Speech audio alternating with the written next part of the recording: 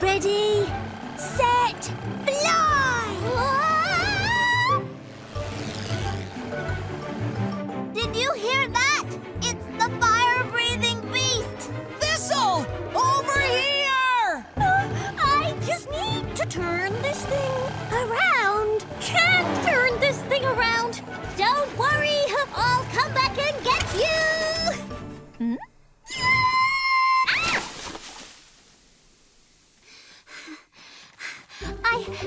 I found Cap. He's in that tree. Lilybuds! Come on, Lilybuds! If it worked for pumpkin seed buns, it can work for us. Just a little bit higher. Almost there. Snake! Oh, sorry, it was just fine.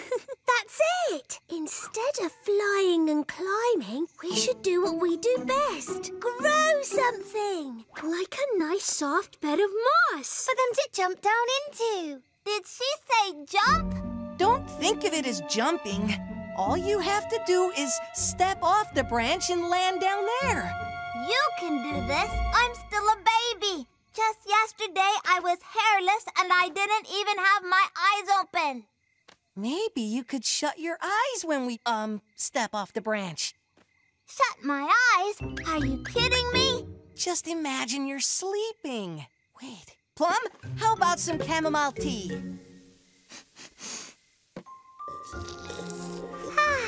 Now, use your imagination to picture jumping into a nice, soft bed. Can you do that? Mm-hmm. Okay, 1, 2, 3.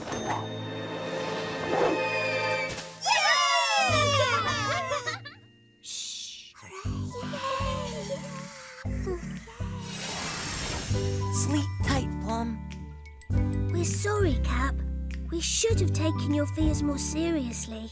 We were so excited about the night garden that we forgot our first times. You mean I wasn't the only one who was scared at first?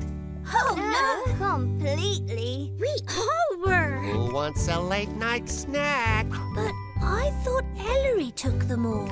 You know me better than that, Rose. Never give a chipmunk all your food.